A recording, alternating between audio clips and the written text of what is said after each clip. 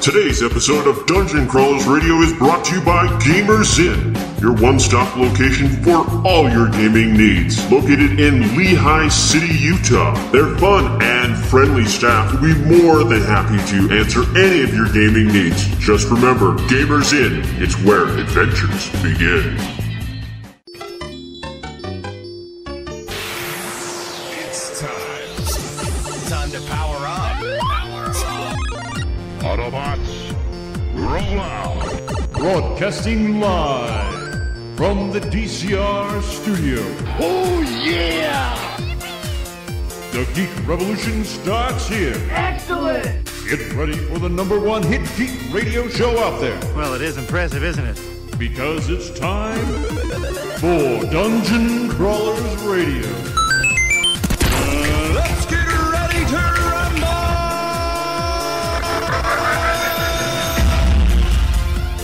And now, the moment you've all been waiting for.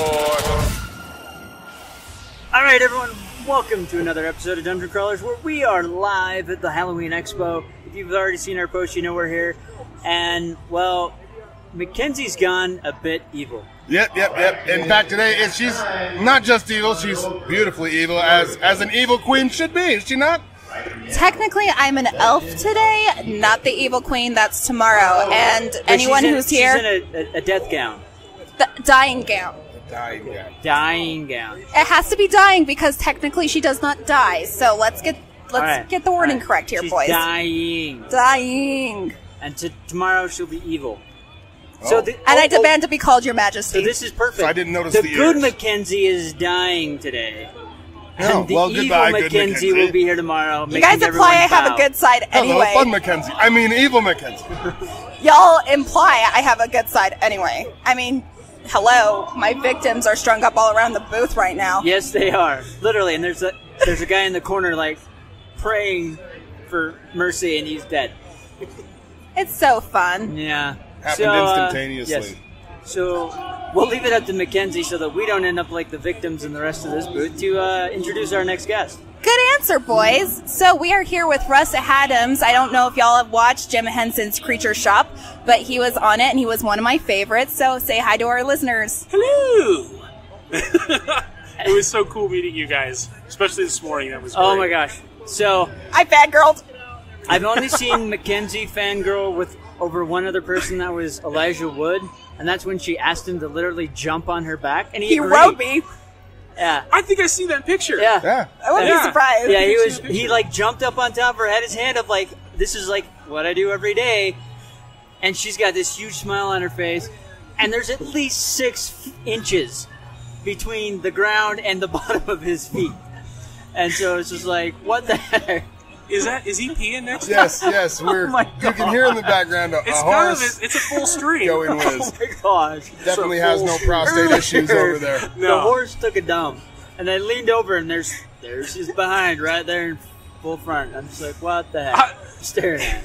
There it is. I don't think anyone can ever complain about booth placement because they, I'll just say, hey, you should have seen these guys.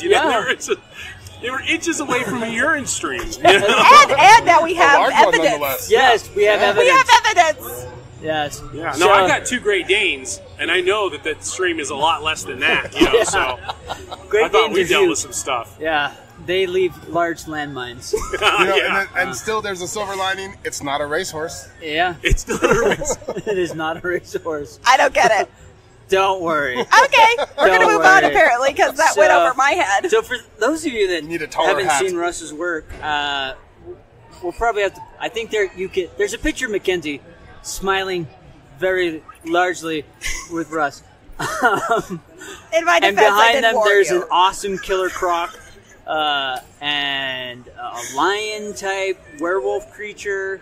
Yeah, so it's a line. It's just a bucket list project. Okay. It wasn't for any kind of film or anything, but so I had this. I get really ticked off when I see I'm not going to mention any names because I don't know who your sponsors are, but these rich guys go out and just slaughter these animals like lions and stuff. Yeah. So I created something. I trademarked it, mockudermy, and so I would rather just make you a lion that looked as realistic as possible so you can hang it on your wall. Yeah. And let's just not kill them, you know? So That is actually cool, because honestly, it sounds like too much work, traveling so far and doing all that. On top of... He's fine over there on the other side of the world. I don't need him over here. Yeah, exactly. He looks cool. A picture's just as awesome. What did you call it again? I called it mockudermy. Mockudermy. And it's probably cheaper. It's much cheaper, I mean, think about it. Well, that and let's save the lion's life. I mean, Let alone you don't have the risk of dying yourself. Exactly. Well, you know what? I kind of wish that you got a little paybacks, from the lions. Just sort of like come back with more than a scratch. Could you make a realistic lion?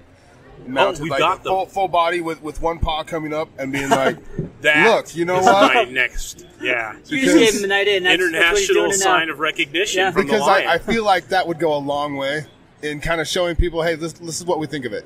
Yeah. Maybe stand up, show them the undercarriage. And what a conversation starter at the same time, Mommy, why is that lion flipping me off? It's like, that's not his finger, dear. Yeah, we'll tell you later. By the way, you guys should have told me what rating this was before I got on here. Don't worry. Okay. We're good. And if anything gets too bad, R2 will just come in and scream, "Wow!" Oh, there you go. Yeah. Because I don't know if you guys were told, I'm like the most bleeped guy on SyFy. So are you really? Yeah, I have the distinction. I'm so happy about We had that. a white nerdy rapper come on, and he at least dropped the F-bomb, I think, 87 times in 20 minutes. Jeez, I don't even know if I could do that. Yeah, so you're safe.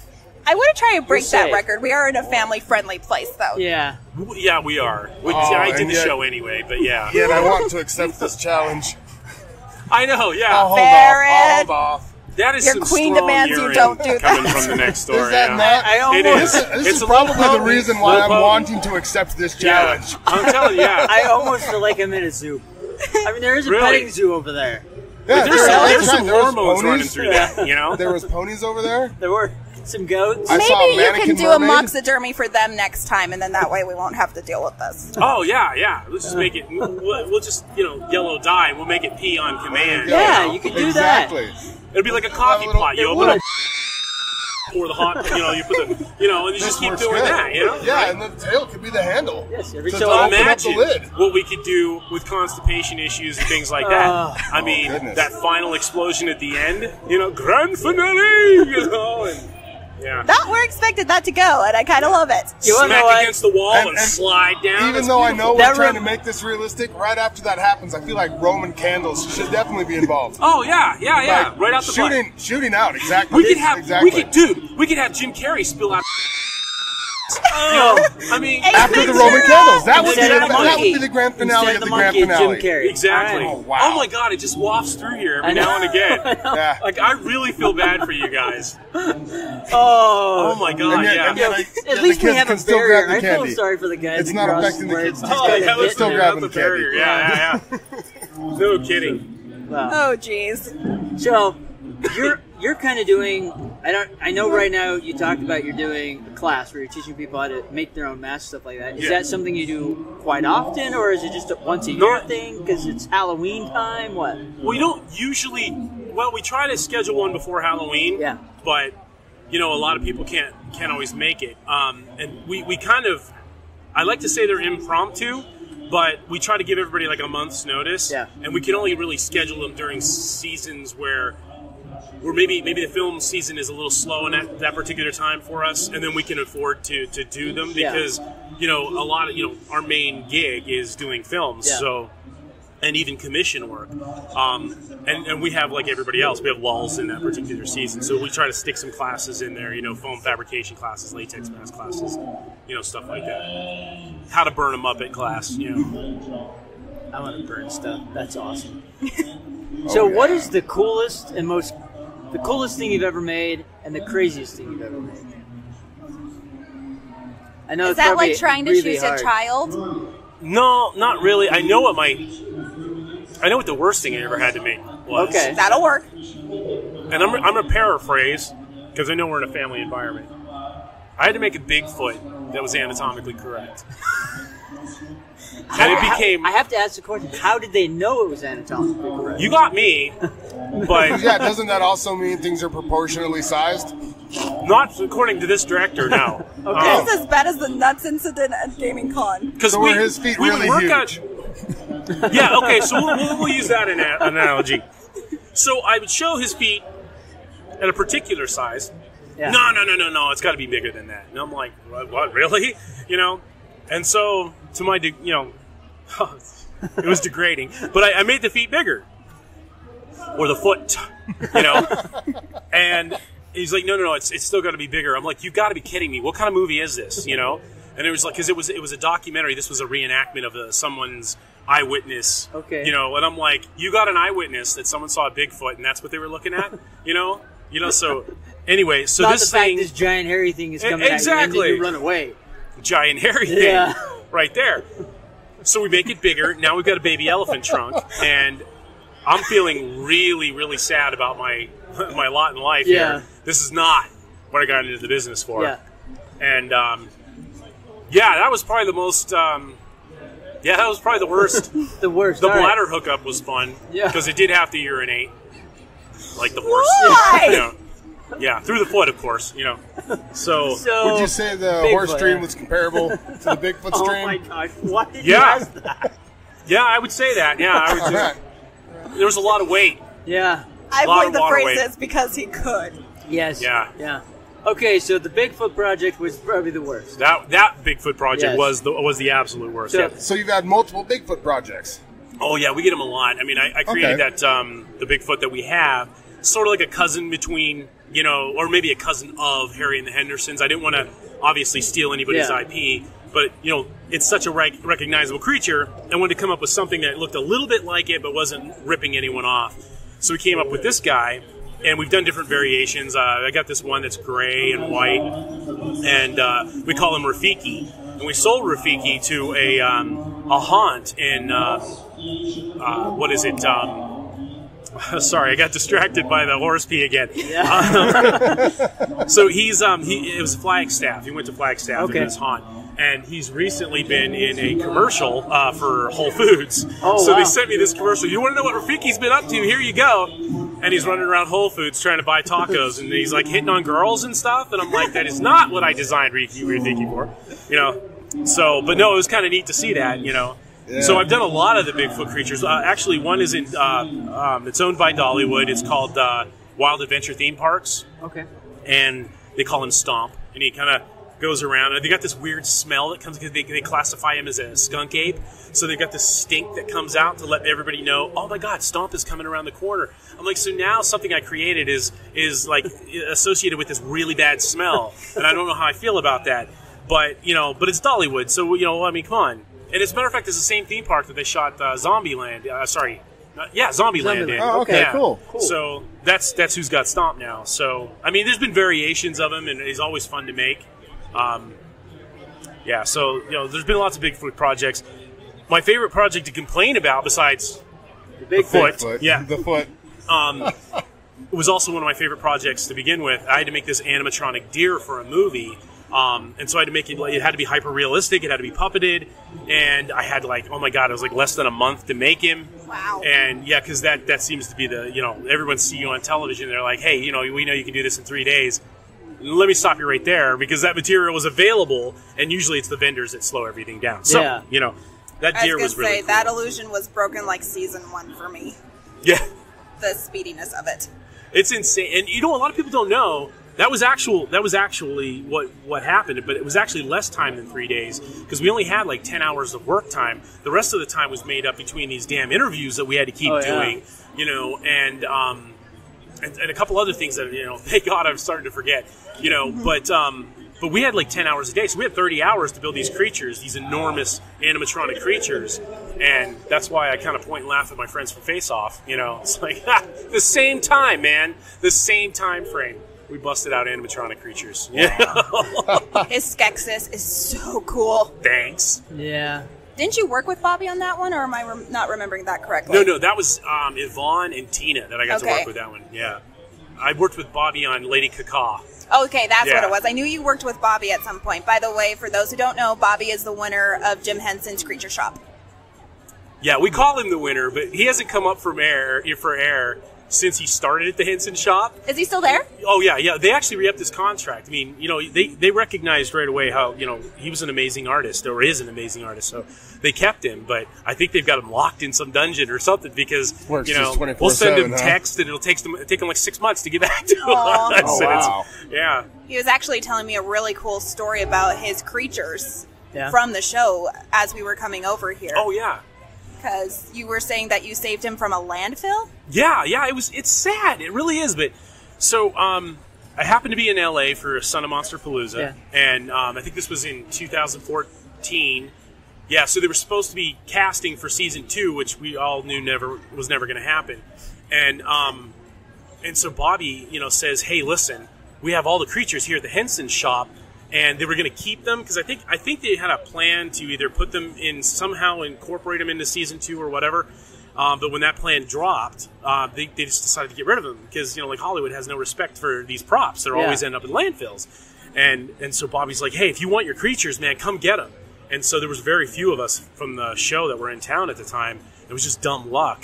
And they were all lined up on the floor and they were about to be pushed into these dumpsters, and they were just going to go out to the trash. And so I rescued my Minotaur, I rescued Green Jean, and I also rescued the Skeksis. So, and everybody else took whatever creatures that they could find, that they wanted. I mean, some of those creatures, like the damn fish from the first episode with Tina, I never want to see that again. So it is happily rotting in a landfill, I hope, So. Well, where a fish should eventually go, yeah. But that tasty dinner, though. That is just not sad. That fish. That's sad.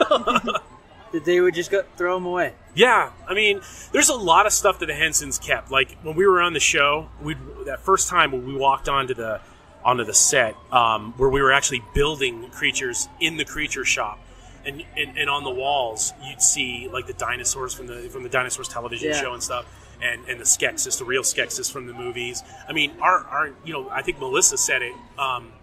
On the show, it was like our childhood was like created here, and now we get to be a part of it and see these things. Those things were kept, so there was some sense of like love that they had for those creatures, So at least those were there, but ours are going to get straight off into the trash. Straight to the trash. That's right. Yeah, it's too bad. That really is. Okay, so now we're going to ask the question because I forgot it, and then I remembered it, and then Baron stepped on the soundboard controls. My big foot just got in the way of it. Yes. You were asking him how he got into this. Yes, I know. I know. Okay. But it's not that Bigfoot. So, moving forward, what got you into this? Because, did you just wake up as a kid one day and say, "Hey, I want to do this"? Or was there just one day that you just fell into it? What got you into making? I know my earliest memory of wanting to, of just saying this is what I'm going to do for a living. I think it was like 10 or something. I was watching an episode of Mr. Rogers' Neighborhood, and they went behind the scenes of the Incredible Hulk, and they were showing you how they transformed Lou Ferrigno into the Hulk. Yeah. And they're putting on the prosthetics, and they're putting on the wig and the makeup and stuff, and I was like hooked from that point on. And so I just kept saying I was going to do it. My family's sort of like, "Oh yeah, that's cute," Yeah. And the older I got, the more they started to panic, like, "Oh my God, he's going to try to become a professional artist, and he's going to like die penniless," Yeah. And that was like the theme of everything growing up. And my grandfather liked to decide our career paths for us. And my career path, which he had chosen, not knowing how bad I was at math, he wanted me to be an accountant, right? And so I was like, "Yeah, that's not going to happen." I mean, at some point I would like to get laid. So, if I slipped that one in there. Ha! Did you see what I did there? Yes. Anyway, so I decided that I was going to go to the Art Institute of Pittsburgh, and I was going to take their special effects courses. And right at the 11th hour, he talks me out of it. He scares the hell out of me. He's like, "You got to become an accountant. This is, these are pictures of starving artists and blah blah blah." And and so I finally, there was no way I was going to become an accountant, so I actually said, "You know what, I'll just join the military." So I joined the Air Force, and I actually ended up loving it. So I was there for like 10 years, and when I got out of the military, I was like, "You know what, I'm going to go back to what I wanted to do, and now's my chance," And so I did. I got back into special effects, and I sort of just, found my way back into it. And I've been doing it for the last nearly 20 years, And my grandfather, the whole time, he's like, no, you got to go back to school and become an accountant. So I went back to school, and I got, I don't know, just right in his face. I got, I got my bachelor's in literature and my master's in literature. He's like, no, you got to, you got to get an actual degree. And I was like, I don't want to do that. And it wasn't until I was on the Henson show that he finally calls me up, and he's like, there might be something to this art thing. And I was like, you can kiss my asshole, man. I've been telling you that for years, And it was like, and forget the fact that I had already been in business by that point, like 15 years. I've been running my own special effects studio. And he just sort of thought, oh, it's some weekend thing that he's doing. Because he's in Pennsylvania, I'm in Utah, and, he's not seeing the day-to-day operation. I'd send him pictures. He couldn't see very well, but anyway, so he finally agreed with me that, that maybe I had chosen the correct path. So, well, that's good. All right. Yeah. He eventually came around. He eventually, after giving me a 10-year detour, he came. No, I understand. No, same way. Punk. Writing. It's like, no, get a real job. Go I know. do something that's not going to pay the bills. Get a real job. Exactly. And you know what? We were talking, I think it was us talking this morning about everything around us is art. Everything. Yeah. Everything from that poster that you guys have hanging right there to the design of this microphone and everything set up. There's an artist. And my costumes. And your costume, I mean, even if we get down to the nitty gritty, this netting right here. There was an artist, a seamstress, a designer. Somebody was involved in that process because if it don't look sexy, it ain't gonna sell, right? And everyone tells us, and when we're growing up, that you cannot become an artist because of the fact that you're going to starve to death. It's not going to make you any money. It's not a real job, And so we detract. I even detracted my own kids from it. My son said he wanted to get into film, and I smacked him. I'm like, do you not see me on a daily basis? Struggling to get through this stuff and blah, blah, blah. I was like, and I heard my grandfather's voice coming out of my mouth. You've got to get a real job, Yeah, it's crazy because you're right. And back in the Renaissance, though, artists in that were like elevated. They were amazing people because they were constantly creating and coming up with stuff. Now it seems like you're an idiot if you go that field. Exactly. And like I said, nothing exists without some form of some artist touching it in some way. Yeah. Even downtown developments. Street lights. Everything else is designed to look attractive to the general public and to the tourism and stuff like that. And yet we still tell our artists not to become artists. So our movies are based on stories. Yeah, I know. It's I crazy. still hear my It's mother's insane. voice in my head from time to time. And the crazy thing is, this gave me validation, Kate, like your grandfather. She came to me for sewing help. I'm like, are you kidding me? Did I just enter the Twilight Zone? Because I never, ever, ever dreamed that would be I never want to be there. in the realm of possibility. Yeah. Yeah, it's funny. And I would have been, like, if that was my grandfather, I'd been like, go to hell. Go to hell, man. Get me a cup of coffee. Wow. So, what is on deck for you next? What other than going to conventions and stuff like that? What else is on deck for you? We got some big things coming up that I'm really excited about. A couple of things I can't talk about. I'm meeting with some producers Saturday night to talk about a project that might be filmed in China. We're talking to I've started a little. It's sort of like a vlog, for YouTube. A little creature. It's called The Creature Designer, and we've got 4 episodes in the can. We're gonna post it as soon as we get the entire season shot. And I'm kind of proud of that. I got 3 new books coming out, and that's good. One of them is a tell-all about the Jim Henson show. It's called Surviving Reality. This is not that show. The This is not that show part is a little bit of an inside joke.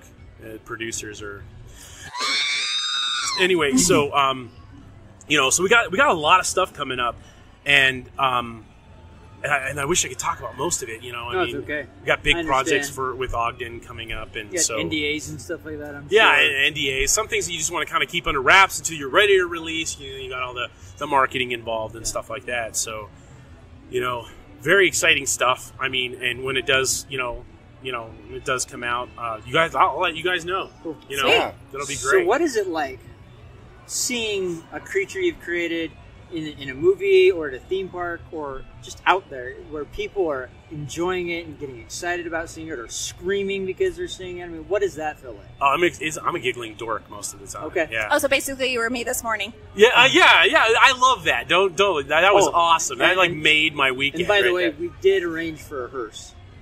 Oh, fantastic! We're gonna get a hearse picture. We're getting the hearse Nice. picture. Yeah.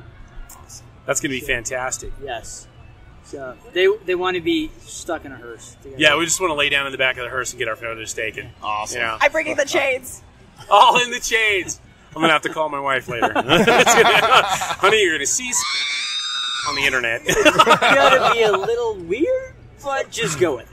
But maybe next time you'll come to the convention with me. No, I'm just saying, him talking to his wife. I don't have shame. You're talking to the girl who whips Carl Urban. I know. Yeah. Whipped Carl Urban. That is fantastic. I'll have to show you the photo later. I did not know that. You didn't know I whipped You've Carl had Urban? Elijah Wood ride you like a pony. Wow. And you've whipped Crazy. Carl Urban. I've also had a And dance you've with Chris Evans. And you've had a dance with Chris Evans. I fought over Robin Hood with my sister. Not sure who came out on top with that one, though. Crazy to get. Selena. You did because you had Elijah Wood on your back. We'll go with that. All right. I accept that logic. All right. Nice. Wow. All right. So I have a question, though. Go for your question. Okay, so every time you create a creature, when you're done, do you already have an idea in your head of what his or her personality, or its personality should be? Yeah. And we did that a lot on the Henson show. They wanted backstory, and that was for stuff that we were designing and stuff. And if we're doing something off our bucket list, or if it's something for us, then yeah, we'll go ahead and put that in there. But a lot of times that's handed to us through scripts and stuff. Okay. So you kind of it's actually, for me, it's harder to come up with my own backstory because of the fact that, I've got so many damn things running through my head that it's hard to maybe this and, maybe that. And, but when a script's handed to you, it's laid out and you're now comfortable with the fact that this is what they want, so it's got to come out in this. If there's a little bit of a comedy to the character, you got to put some little twitch in there that that'll bring that across. So it's kind of a toss up which one's better. I think it depends on the artist. I kind of like the direction. Because my bucket list is vast. Yeah. I mean, it's vast. Like the Killer Croc. I put that up on Facebook. I was like, somebody help me here. Do you want Rocksteady and Bebop or, Killer Croc? Which one should I work on? Because they're all on my bucket list. Yeah. And they were all like, Killer Croc, blah, blah, so I'll put another list up. Rocksteady and Bebop would be awesome. Yeah, and everybody thought I could create them at the same time. I'm like, guys, no, one at a time. Yeah. It's one of these three, It was like, I'm not pulling out a couple of twins, I mean, it's not as easy as giving birth. Yeah. That's going to get some haters. Yeah. Eliza's already giving him dirty looks. Yeah, I think you got two already. I know. You don't know yet. How can you say? Look on the internet. See what our hater count's at now. I was going to say, I'm not going to get into that because I do have an idea. All right. I do have an idea. I had kidney stones. Oh, yeah. I heard that hurts. Yeah. I heard that hurts. Yeah. So how can our listeners find you if they want to see behind the scenes? Oh, you want me to give that up after I made the comment about pregnancy? Yeah, that's great. That's great. What's your website? They already know because they're listening to the show. I know. Yeah. Fair enough. So yeah, if you want to look me up, you can find me on Facebook. Just look up Russ Adams on Facebook or Instagram or Twitter. But my website is, I got two of them. One's for my books. It's, russadams.me, M-E. And then the other one is Escapé Design, the letters FX.com. So. Sweet. And for the record, boys, turnabout is fair play. Oh, it is. I'm going to get some.